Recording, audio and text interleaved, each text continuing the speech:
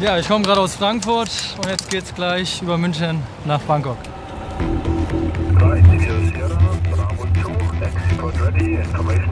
Der 350 macht unglaublich viel Spaß, dieses Flugzeug zu fliegen. Es ist eines der neuesten Flugzeuge auf dem Markt.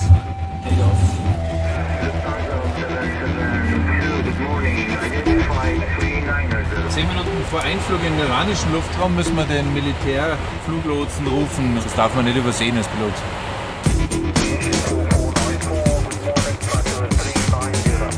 Es ist schon wirklich ein Privileg, hier oben zu sitzen. Ja, das ist einer der geheimen Räume hier in diesem Flieger. Jetzt gibt es Cannelloni und Lachs. Bisschen Turbulenzen. Es wackelt ein bisschen. Ich glaube, da warten wir mal lieber noch ein bisschen. Der France 1919 for Brussels 125, das wäre Zero, goodbye. 400 Kilometer von Frankfurt entfernt ist Deutschlands zweitgrößter Flughafen, München. So groß wie 2270 Fußballfelder. Frankfurt hat 800 mehr. Ist auch egal.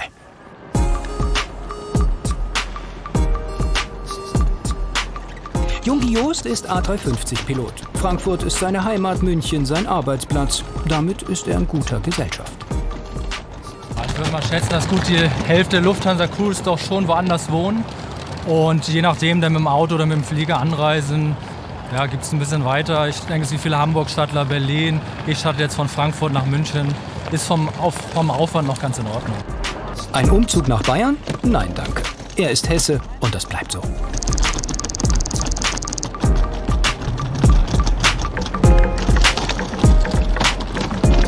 Joung-Gi Jost fliegt oft nach Thailand. Mehr als der aktuelle König des Staates, könnte man meinen. Viele Monate im Jahr verweilt Rama X. in Bayern. Diese Boeing 737 gehört ihm, mittlerweile wohl zu klein für seine Hoheit. Angeblich gönnt er sich jetzt eine 777 für läppische 375 Millionen Dollar. Das Ziel für den Erstflug steht auch schon fest: die Landeshauptstadt. Lufthansa Group beschäftigt in München 11.000 Mitarbeiter, der zweitgrößte Standort der Airline. Im Flight Operations Center ist Treffpunkt für Joung-Gi Jost und seine Kollegen.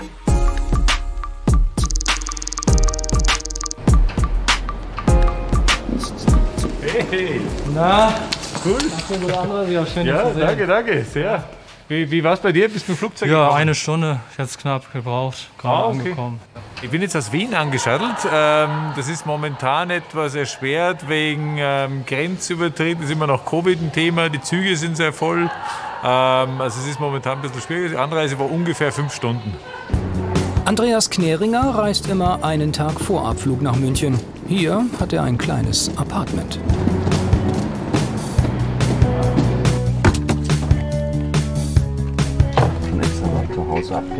Treffen mit Kapitän Daniel Roth. Er ist für den Flug heute verantwortlich. Route, Wetter, Sprit, die Themen beim Briefing. Ja, ich bin heute der Pilot Monitoring. Das heißt, ich assistiere heute dem Daniel. Der Daniel fliegt uns nach Bangkok und ich sitze vorne rechts und arbeite zu sozusagen. Ich übernehme den Funk und bediene die Landeklappen, das Fahrwerk und assistiere sozusagen dem Daniel. Ja, es ist das erste Mal, dass wir seit langer Zeit wieder aus München nach Bangkok fliegen. Wir machen heute Abend den ersten Flug. Die Kollegen, die den Flieger in Bangkok übernehmen, sind gestern noch über Frankfurt geflogen. Ja, und ab heute, wie gesagt, fliegen wir es wieder aus München heraus. Die vergangenen 2 Jahre konnte Joung-Gi Jost mit seinem Traumflieger in Frankfurt abheben. Der 33-Jährige wohnt nur 20 Minuten entfernt vom Flughafen. Seine Kollegen mussten nach Hessen pendeln, aus Wien und München. Während der Corona-Krise waren 8 A350-Flieger in Frankfurt und 9 in München stationiert. Alle Maschinen sind jetzt wieder in Bayern. Nun muss Joung-Gi Jost pendeln.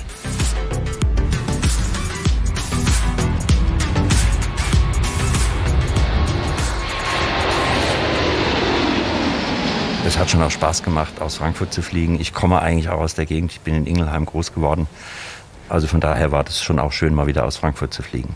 Aber da ich jetzt hier lebe, ist es natürlich schöner, wieder von München zu fliegen.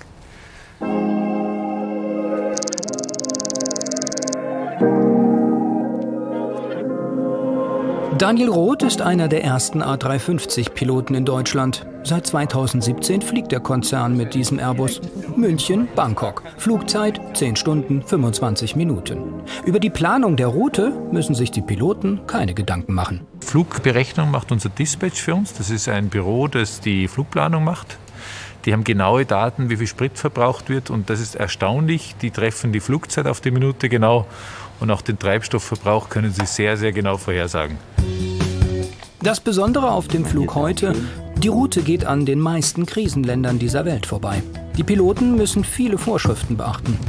Nach einer Stunde ist das Briefing beendet. Sie treffen die Flugbegleiter. So, da sind wir. Hallo, Daniel. Hallo, Daniel. Eine Purserette und ein Purser. 6 Stewardessen und 2 Stewards. Ihr Lieben, wir machen heute seit langer Zeit den ersten Flug von München nach Bangkok. Wir erwarten hervorragendes Wetter in Bangkok und unterwegs haben wir eigentlich auch nichts Besonderes da. In der Gegend von Afghanistan, da könnte es mal so ein bisschen wackeln, da kreuzen wir mal einen Jetstream. Ansonsten würde ich sagen, wenn keiner mehr irgendwelche Fragen hat, fahren wir raus. Die Crew ist aus Barcelona, Köln, Düsseldorf und Hamburg angereist. Nur knapp die Hälfte wohnt in der Nähe von München. Jetzt haben wir den Victor. Von der Basis zur Maschine braucht der Bus 10 Minuten. Während der Fahrt erhalten die Piloten Daten über den aktuellen Zustand ihres Fliegers. Ja, wir haben jetzt ein neues System hier, eine Application, wo wir sehen können, wie weit der Boarding-Prozess, der Beladeprozess vorangeschritten ist, sodass wir einfach, wir auch als Piloten wissen, ob der Flieger gerade sozusagen im Timeslot ist oder nicht. Das ist jetzt diese App, da kann man sehen, wie viele Koffer schon verladen wurden und wie viele Gäste eingecheckt haben. Dieser A350 hat 293 Sitzplätze. Ein Purser und 7 Flugbegleiter. Das wäre das absolute gesetzliche Minimum auf diesem Flieger. Für die Langstrecke nach Bangkok heute hat die Airline 2 Purser und 8 Flugbegleiter eingesetzt. 4 Tage sind sie jetzt unterwegs. Die 3 Piloten sind für diesen Flug Vorschrift. Erster wichtiger Job im Cockpit: der Sicherheitscheck. Übernimmt Co-Pilot Joung-Gi Jost. So testen wir die Feuerlöscher von den Triebwerken und von der Hilfsturbine. Anschließend kontrollieren die Piloten die Computersysteme und geben die Flugdaten ein, wie zum Beispiel die Flugroute. Ich denke, wir brauchen gut so 5 bis 10 Minuten, dann haben wir eigentlich alles drin. 140.000 Liter Kerosin passen in die Tanks der A350. Nach Bangkok reichen 85.000 Liter, sagt der Kapitän. Wir haben hier einen Spritverbrauch im Schnitt von etwa 5,4 Tonnen pro Stunde. Das klingt sehr viel, wenn man es mal umrechnet. Pro Kopf, der hier hinten als Gast drin sitzt, kommen wir auf ein bisschen über 2 Liter pro 100 Kilometer. Und das Ganze mit einer Geschwindigkeit von fast 900 Stundenkilometer. Der A350 könnte mehr als 17 Stunden nonstop fliegen. Weltrekord. Und was ist sein Job? Ich bin heute die Verstärkung. Wir sind eine sogenannte verstärkte Flight Crew, das heißt zu dritt. Was normalerweise kann man das Flugzeug auch zu zweit fliegen. Aber weil wir so lange fliegen und durch die Nacht müssen wir einen mehr sein. Und das bin ich quasi. Das heißt, ich werde dann jeweils einen ablösen im Reiseflug. Ob sie heute pünktlich starten? Joung-Gi Jost hat Zweifel. Passagiere fehlen. Hast du es bekommen? Ja, wir haben gerade die Info vom Gate bekommen, dass wir Anschlussgäste aus London haben. Das sind recht viele sogar, ich glaube 13 bis 15 Gäste, die verspätet in München ankommen, dann mit uns nach Bangkok wollen. Und die 13 Gäste, auf die werden wir dann natürlich warten. Da werden wir jetzt ein bisschen später heute. Ist natürlich schade beim Erstflug, wenn man zu spät ist ein bisschen, aber auf die 13 Gäste wollen wir natürlich warten. Terry Jung ist Purserette, verantwortliche Flugbegleiterin. Sie und ihre Kollegen haben alle Hände voll zu tun, bevor die Passagiere kommen. Ja, wir richten jetzt die Welcome Drinks erstmal her. Ich verteile jetzt gerade die Essen, dass das vorne und hinten gleichmäßig aufgeteilt ist. Und da haben wir jeweils zur Auswahl also 3 Vorspeisen oder 3 Hauptgerichte. Attention, attention, meine Liebe. 600 Essen verstauen sie in den 3 Bordküchen. Jeder Gast erhält eine Speisekarte. Es folgt der Menücheck. Also sanft gebratenes Rinderrüstchen, Rinderrücken passt. Gebackener Seebarsch mit Kiwi, Tortellini und Kürbis. Passt. Genau. Rotes Thai, Gemüse, Tofu, Curry, Bok Choy. Schaut gut aus. Wunderbar. Großer Sicherheitscheck auch in der Kabine. Schwimmweste, Kopfhörer, alles vollständig und wo es sein soll? Seit 6 Jahren fliegt Terry Jung.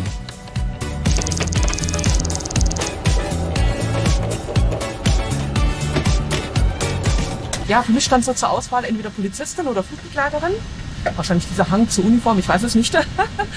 Und ja, da hatten meine Eltern damals gesagt, nee, mach das mal mit der Flugbegleiterei nicht, also mit dem Fliegen nicht, mach mal lieber was Ordentliches mit der Polizei. Und dann war ich aber damals tatsächlich auch noch zu jung für die Polizei und habe dann nochmal eine Handwerkslehre zwischendurch gemacht mit Derzeit-Verkürzung.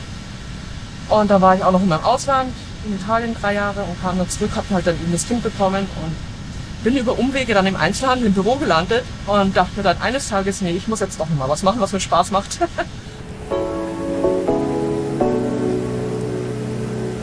Noch ein wichtiger Check vor dem Start. Joung-Gi Jost kontrolliert die Maschine außen auf mögliche Schäden. Es gibt da so einen Flow, nennen wir das, wie man hier am besten rumgeht, sodass man auch jede Ecke des Fliegers dann sich anguckt. Und hier fangen wir an. Jetzt schauen wir uns die Static Ports an. Die sind für die Höhe des Flugzeugs und auch für die Geschwindigkeit zur Messung extrem wichtig. Warum ist er Pilot geworden? Ja, Pilot war für mich im USA-Austausch. Dort bin ich aber mit einem sogenannten Crop Duster mal durch Oregon geflogen.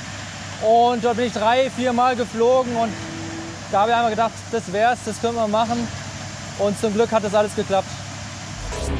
Jetzt fliegt er das modernste Flugzeug der Welt. 67 Meter lang, 17 Meter hoch und 65 Meter breit. So groß wie, genau, der kleinstmögliche Fußballplatz.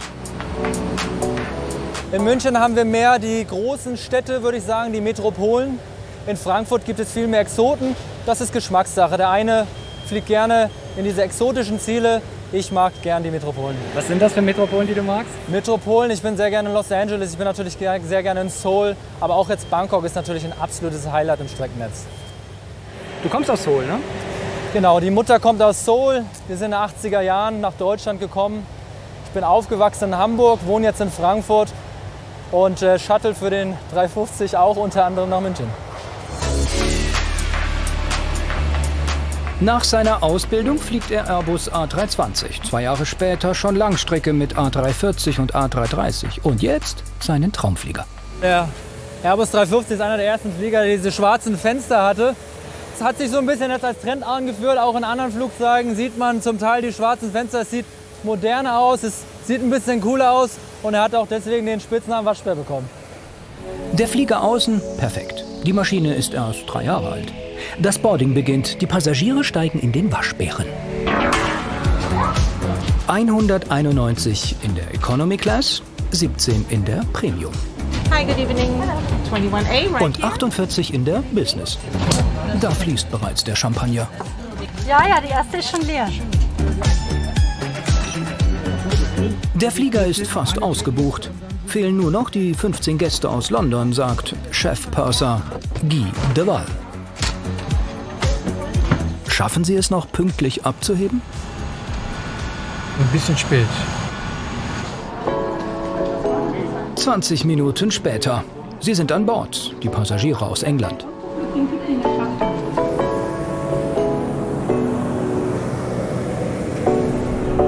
Sogar die neue App der Piloten meldet das schon. Ja. Jetzt sind alle da. Da kann man sehen. 261 und 261. Completed.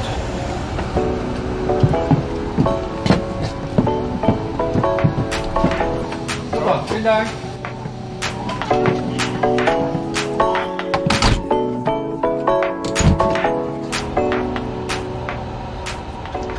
Einen schönen guten Abend, verehrte Gäste, Herr Kapitän. Mein Name ist Dort.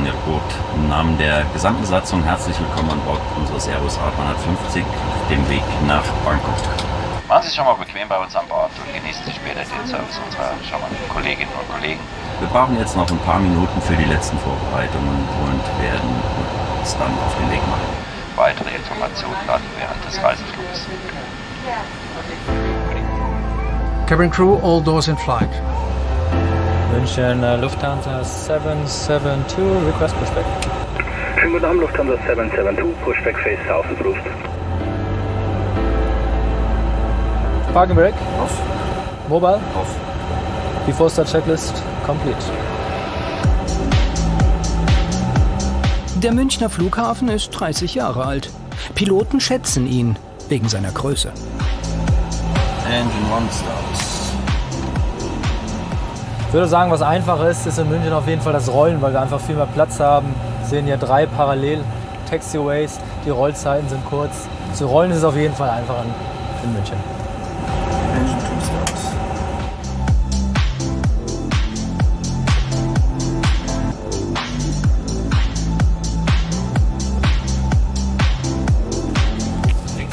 Und rechts baufrei. 23 Uhr. Mit 15 Minuten Verspätung lenkt Kapitän Daniel Roth den Airbus A350 Richtung Startbahn.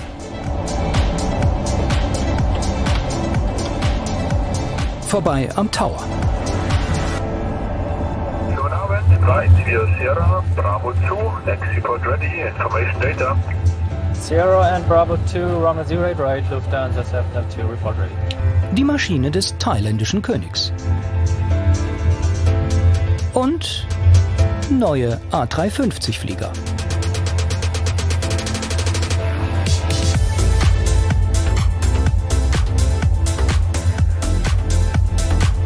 Roger, 772 with runway 08 right, cleared for takeoff.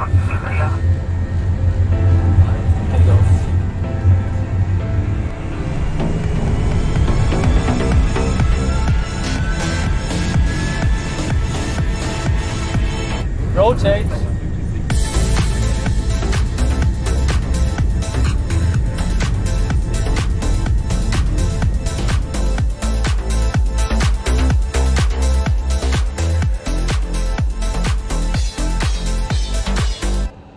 Lufthansa 772, 127, 9055, gute Nacht.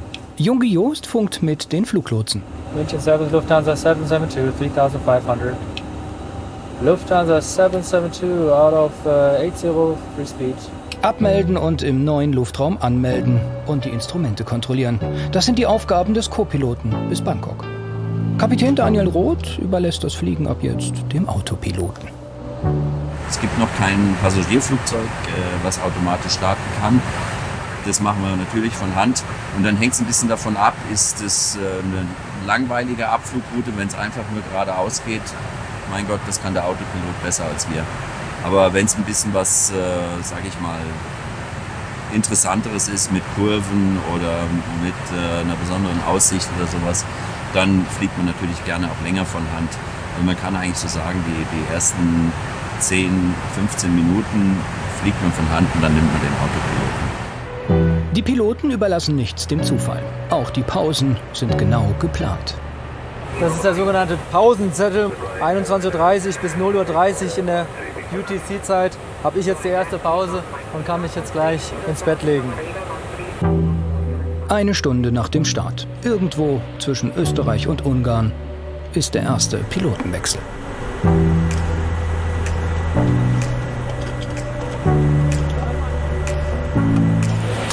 Danke, danke, danke. Joung-Gi Jost bleiben 3 Stunden zum Erholen. Ja, das ist einer der geheimen Räume hier in diesem Flieger. Das ist sozusagen direkt hinterm Cockpit. Da ist das Crewrest für uns Piloten. Wir haben da 2 Betten. Und dann gehen wir mal rein zusammen.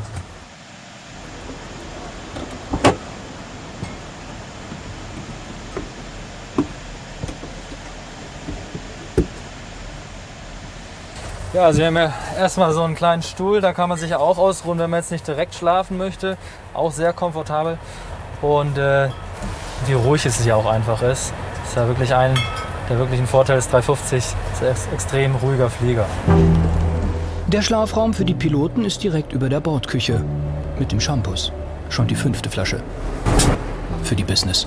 Und wenn man dann schlafen möchte, dann haben wir auf dem 350 sehr komfortabel sogar 2 Betten, links und rechts. könnten theoretisch 2 Piloten ruhen. Bei uns jetzt zu dritt, hat immer einer nur Pause. Ich gehöre zu denen, die eigentlich ganz gut schlafen können an Bord. Ja dann. Gute Nacht, guten Flug. Für Joung-Gi Jost gibt's eine Mütze voll Schlaf, für die Piloten ein Becher voll Kaffee. Auch die Flugbegleiter haben ihren Ruheraum hinten im Flieger in diesen Gepäckfächern. Gucken wir uns gerne an. Sagt Purserette Terry Jung. Auch die Flugbegleiter müssen sich an einen Pausenplan halten.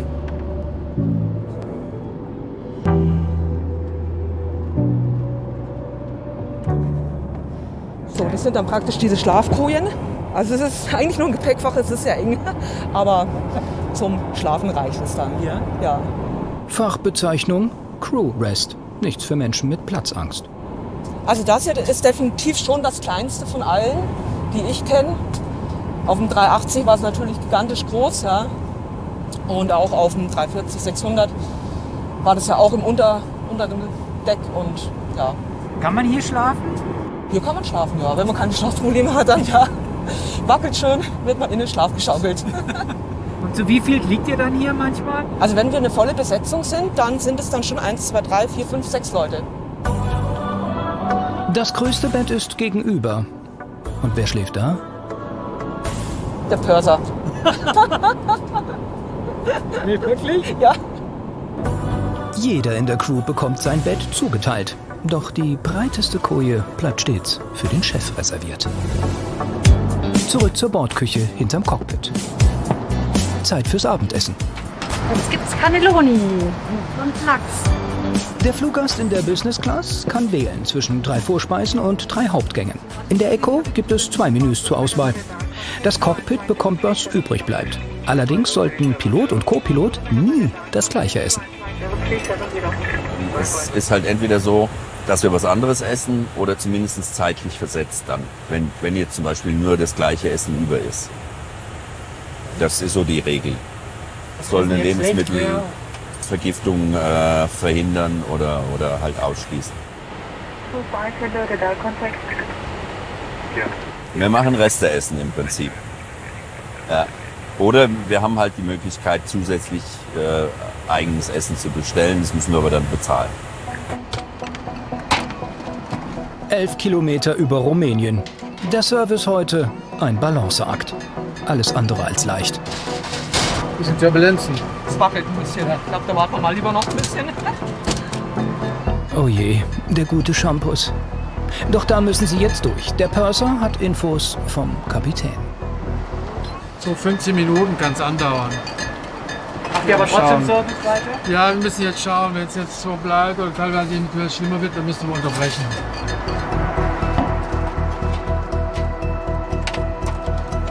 Computer im Cockpit können Turbulenzen vorhersagen. So können die Piloten, Crews und Passagiere rechtzeitig informieren. Da haben wir jetzt gerade eine hinter uns gebracht, die wird jetzt natürlich ausgeblendet. Da vorne kommt dann nochmal eine kleine Ecke, wo es vielleicht wieder ein bisschen wackelt. Also von daher sind wir nicht ganz unvorbereitet. Aber wie stark es genau ist, wissen wir auch erst, wenn wir drin sind. Daniel Roth könnte den Turbulenzen ausweichen. Dafür braucht er die Erlaubnis der Lotsen aus dem Land, das sie gerade überfliegen. Doch die haben heute keine Alternative. Turbulenzen sind Luftverwirbelungen. Es ist also nichts Dramatisches, aber die Luft ist in Bewegung und überträgt sich natürlich aufs Flugzeug. Das ist im Prinzip nichts anderes, wie mit dem Auto über einen schlechten Feldweg fahren. Also da passiert nichts, es gibt auch keine Luftlöcher, das sind wie gesagt, das sind Luftströmungen, die auf der einen, die wirklich verwirbelt sind und da fliegen wir halt einfach quer durch. Daniel Roth ist seit 35 Jahren Kapitän. Die Liebe zur Fliegerei kam mit einer Vollbremsung. Mein allererster Flug überhaupt war ein Flug von Zürich nach Frankfurt mit der Lufthansa und der begann gleich mit dem Startabbruch. Und das hat mich dann schon irgendwie, ich war damals 12 oder 13 und es hat mich dann schon irgendwie beeindruckt und ab da war irgendwie auch dieser Wunsch da, Pilot zu werden. Er ist Boeing 727 geflogen, Airbus A300, 310, 320 und 340. Auf dem A350 ist er Ausbilder und Testpilot. Da sind wir in München 4 oder 5 Kapitäne und eine entsprechende Anzahl von Co-Piloten, die dazu speziell ausgebildet worden sind, zum Großteil auch direkt von Airbus ausgebildet worden sind.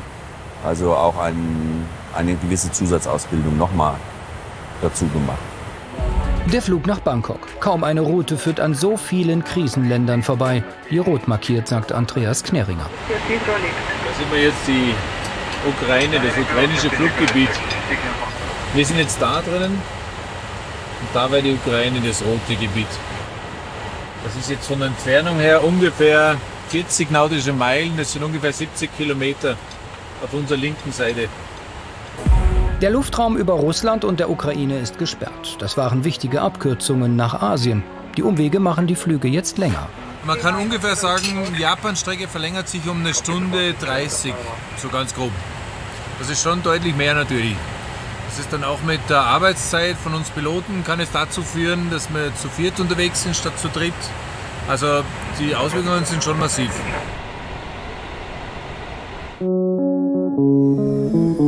Die Auswirkungen des Krieges in der Ukraine sind auch am Frankfurter Flughafen spürbar.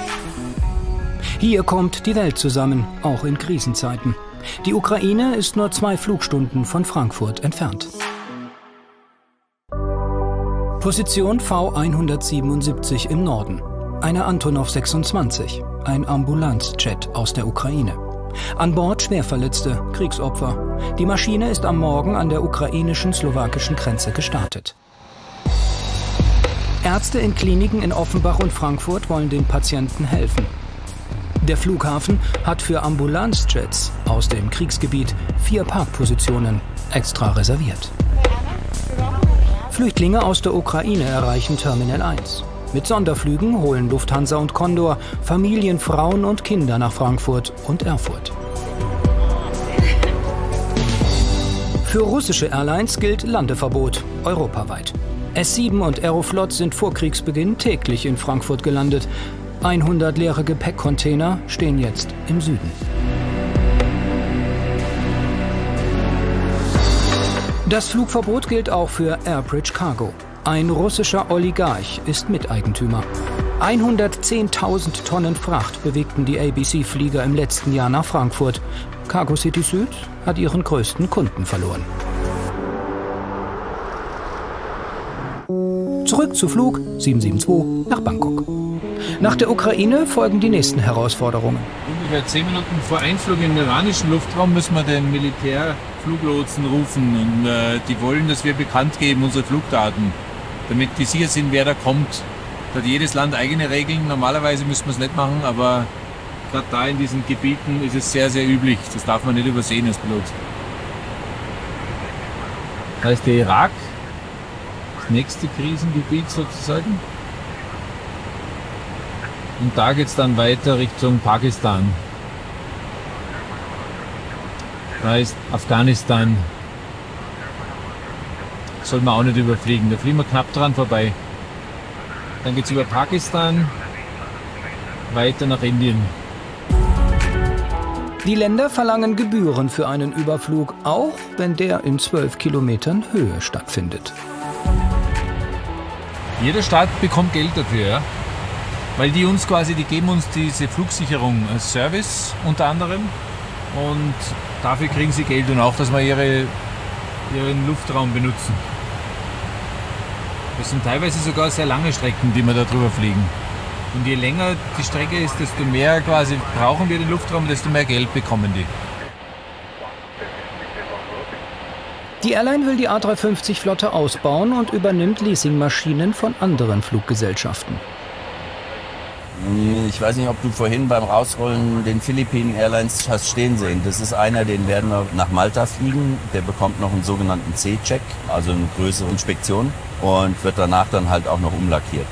Der allererste, der ist schon in Frankfurt, wird dort gerade innen mit neu ausgestattet. Und natürlich sind wir von Mittendrin auch dabei. Frankfurt im März 2022. Eine A350 im Anflug. Im Cockpit, ganz in Zivil, Kapitän Uli Neumann und Senior First Officer René Kreis. Sie müssen keine Uniform tragen, die Maschine ist leer. Die Piloten haben den frisch lackierten Airbus in Shannon, Irland, abgeholt. Ein Überführungsflug. Dabei hat die Cockpit-Crew den Flieger getestet mit außergewöhnlichen Manövern über der Nordsee. Alles streng nach Vorschrift, sagt Kapitän Uli Neumann. Auf so einem Überführungsflug müssen ein paar Sachen getestet werden und gecheckt werden. Und deswegen lassen wir das keine normalen Crews fliegen, sondern dafür ausgebildete Crews. Ich bin technischer Pilot auf dem A350. Der Herr Kreis ist Senior First Officer, ist auch Werkstattpilot. Ein paar Tests müssen eben gemacht werden, und damit das Flugzeug dann sauber und sicher in den Linieneinsatz gehen kann. Ein Auftrag, der schon bei der Anreise zum Abenteuer wird. Wir sind gestern von München über Dublin und dann mit dem Auto Taxi nach Shannon, das waren auch nochmal 3 Stunden, dann ins Hotel, und heute von Shannon nach Frankfurt, und jetzt in 1,5 Stunden geht hoffentlich unser Flieger nach München. Die Maschine wurde vor der Pandemie von der asiatischen Airline bestellt. Jetzt gibt es keinen Bedarf mehr bei dieser Airline. Deshalb hat Lufthansa die 4 Maschinen übernommen und lässt sie neu gestalten. Die Lackierung ist in Irland, der Umbau der Kabine in Frankfurt, vor Europas größtem Hangar.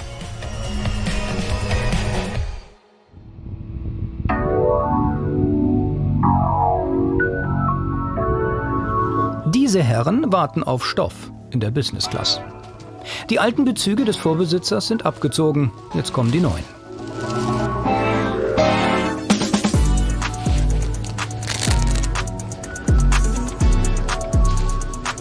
Für die Neuausstattung verantwortlich ist Marco Haut.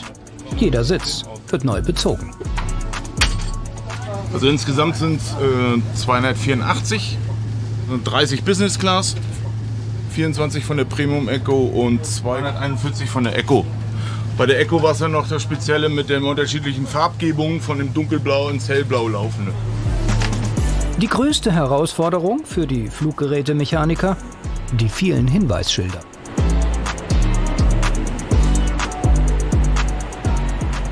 Es musste alles auf Lufthansa-Standard gebracht werden, beziehungsweise auf Deutsch-Englisch und nicht nur rein englische Übersetzung. Und dann mussten die alten alle abgemacht werden und die neuen drauf, grob über den Daumen gepeilt, 1200 plus X. Genau wissen wir es nicht.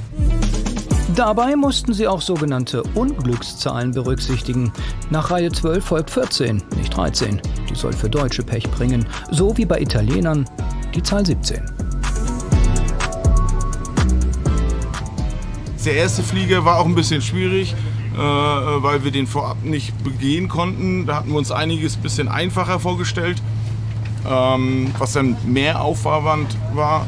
Jetzt wissen wir Bescheid, für die nächsten 3 Flieger wird es dann umso einfacher, sagen wir mal so. Ja. Für den Umbau sind 3 Wochen pro Flieger geplant. Das Luftfahrtbundesamt muss die Maschinen noch abnehmen. Dann darf der neue Jet nach München und anschließend nach Kanada fliegen. Der Airbus ist das modernste Langstreckenflugzeug auf dem Markt. Sparsam und leise. 51 Fluggesellschaften wollen den A350 einsetzen. Flugzeugbauer Airbus hat nach eigenen Angaben mehr als 1000 Bestellungen. Lufthansa hat 21 Maschinen in München stationiert. 28 sind bestellt. Zurück zum Langstreckenflug nach Bangkok. Andreas Kneringer und Daniel Roth sind mit der A350 an Syrien vorbei und noch über der Türkei, an der Grenze zum Iran. Ja, guten Morgen JJ, da ist der Andi aus dem Cockpit. Du hast noch 10 Minuten, dann wäre deine Anwesenheit erwünscht. Gut, bis gleich JJ, ciao. Ich habe jetzt den JJ angerufen, er hat seine Pause jetzt, sie sind 10 Minuten vorbei. Und damit er wieder auf Touren kommt sozusagen, hat er gebeten um einen Weckruf 10 Minuten vorher, und den habe ich mir jetzt gegeben. Weckruf über Urmia, eine Stadt im Nordwesten des Irans mit 1 Million Einwohnern.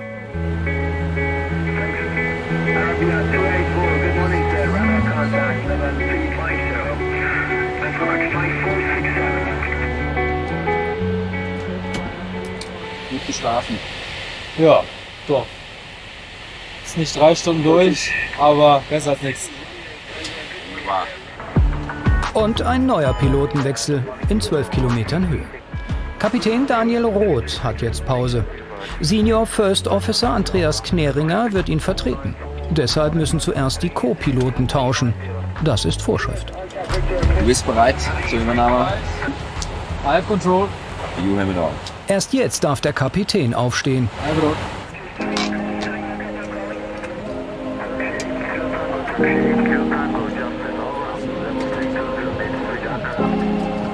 Andreas Kneringer ist ab jetzt für 3 Stunden für den Flug verantwortlich.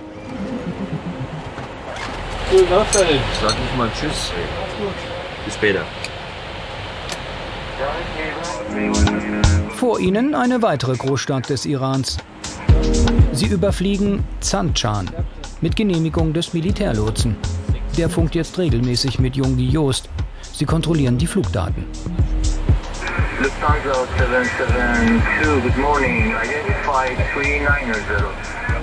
Lufthansa 772, maintain level 390. Good morning. Teheran, die iranische Hauptstadt. Der Militärlotse hat den Überflug genehmigt. Wir sind vorne gleich in Teheran, haben wir uns jetzt gerade angemeldet. Haben uns jetzt nochmal bestätigt, dass wir 39.000 Fuß halten sollen. Die Flugfläche 390, die halten wir jetzt. Und jetzt warten wir, bis wir zum nächsten Lotsen rübergeschickt werden. In der Metropolregion leben geschätzt 20 Millionen Menschen. Die größte Stadt auf der Route nach Bangkok. Aber schön zu sehen. Der neue Flughafen, 2004 eröffnet. 2 Stunden später, Sonnenaufgang über Pakistan. Ach, Moment. So, jetzt sieht's besser aus. Normalerweise wäre die Sonne direkt vor ihnen. Doch der Wind spielt heute nicht mit. Im Moment haben wir hier die Windanzeige hier vorne, 130 Knoten. Von der Seite bläst uns der Wind jetzt von rechts. Deswegen bewegen wir uns eigentlich jetzt mit so einem Vorhaltewinkel so durch die Luft. Also die Nadel zeigt nach rechts, deswegen ist der Sonnenaufgang im Moment so ein bisschen weiter links.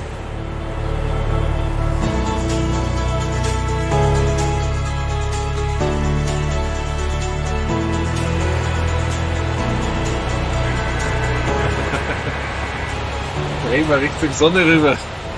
Sehr schön.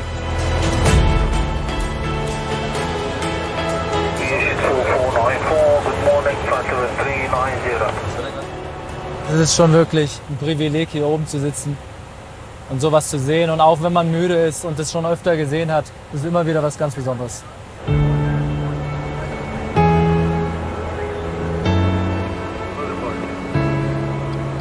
Lufthansa 772, can we proceed inbound Mirat? Noch 3 Stunden bis Thailand.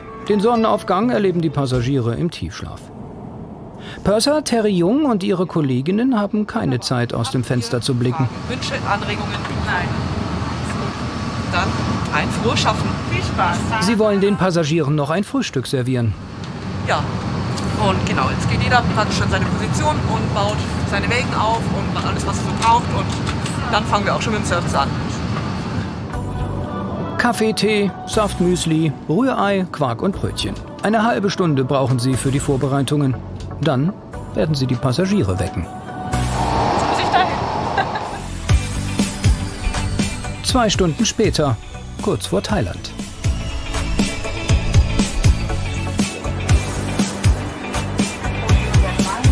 Daniel Roth ist zurück aus der Pause. Die Piloten müssen den Landeanflug vorbereiten. Das war schon Bangkok. Per Funk melden sich die Lotsen in Bangkok und per Bordlautsprecher der Pilot. Meine Damen und Herren, nochmal Ihr Kapitän, noch kurz, wie versprochen, einige Informationen. Wir haben gerade unsere Reiseflughöhe verlassen, verbleibende Flugzeit von jetzt noch etwa 30 Minuten. Wir erwarten keinerlei Verzögerung und einen zügigen Anflug. Seit 35 Jahren fliegt Daniel Roth bereits. Er hat viel von der Welt gesehen. Doch in Bangkok ist er noch nie gelandet. Ich war immer gerade auf dem falschen Flugzeug. Ja, das ist irgendwie so immer an mir vorbeigegangen. Und jetzt endlich klappt's mal. Privat war ich schon öfters da. Joung-Gi Jost hat Kontakt mit dem Tower. Die Erlaubnis für den Anflug haben sie schon. Ich bin bei der Landung für die Überwachung zuständig. Ich fahre die Klappen auf Anweisung von Daniel, das Fahrwerk, und passe natürlich auf, dass die ganzen Parameter stimmen. wie die Geschwindigkeit, die Höhe, dass wir auf dem richtigen Kurs sind bis zur Landung und natürlich den Funk, wie Sie es auch gerade hören. Jeder der 3 Piloten hat festgelegte Aufgaben. Auch Senior First Officer Andreas Kneringer. Ich bin quasi das 5. und 6. Auge auf dem Flug. Jetzt auch für die Landung, weil man muss überlegen, wir sind die Nacht durchgeflogen. Eventuell kann etwas sein, was beide nicht sehen, dann bin ich sozusagen nochmal eine zusätzliche Sicherheitsquelle. Bangkok voraus. Daniel Roth hat den Autopiloten ausgeschaltet und steuert den Airbus Richtung Flughafen per Hand. Die Route hat der Tower vorgegeben. Ist ja perfekt an der Wolke vorbei, oder? Flaps 1.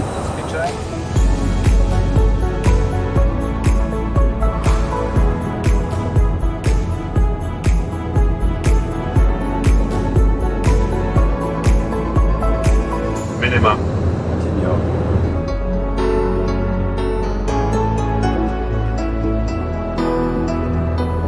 100. 70, 60, 50, 40, 30, 20, retard, 5. Nach 10 Stunden und 20 Minuten Flug landen sie pünktlich in Thailand um 14 Uhr Ortszeit.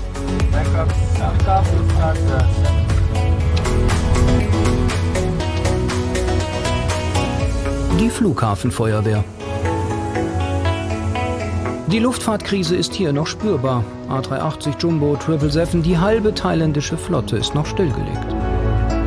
Bangkoks Flughafen ist so groß wie 4.500 Fußballfelder. 1.000 mehr als Frankfurt. Na gut.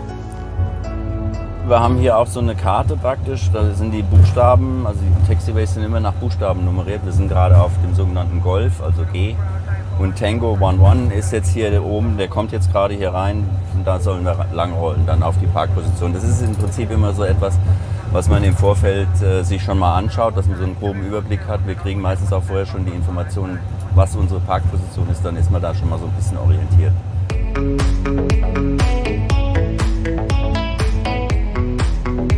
Touristen können wieder nach Thailand reisen, trotz der strengen Corona-Regeln, die ab Juni langsam gelockert werden sollen.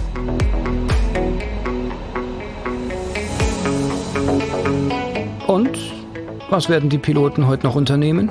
Rundfahrten, Ausflüge, essen gehen? Ja, das wäre schön, ne? Ausgehtipps, ja. Der einzige Ausgehtipp, den wir haben erreichen können in den letzten Wochen, ist, dass wir die Dachterrasse im Hotel benutzen dürfen. Ansonsten gibt es nichts außer dem Zimmer. Ihr dürft nicht raus? Nein. Andreas Kneringer hat vorgesorgt und hat reichlich Arbeit im Gepäck. Es ist ja auch genügend Zeit vorhanden, um Steuererklärung zu machen oder was immer man schon immer machen musste, aber noch nie die Zeit hatte. Das ist jetzt der Moment. Das hast du alles mit. Ja, genau. Und welche Pläne hat der Frankfurter Joung-Gi Jost? Jetzt bin ich doch ganz schön müde, also vielleicht lege ich mich auch noch mal ein paar Stunden hin und dann werden wir wahrscheinlich später mit der Crew zusammen was zu essen bestellen und dann vielleicht noch zusammen Abendessen. Techniker werden den A350 durchchecken, bevor er dann heute Abend wieder abhebt, Richtung München. Wiedersehen, bye bye. Dankeschön.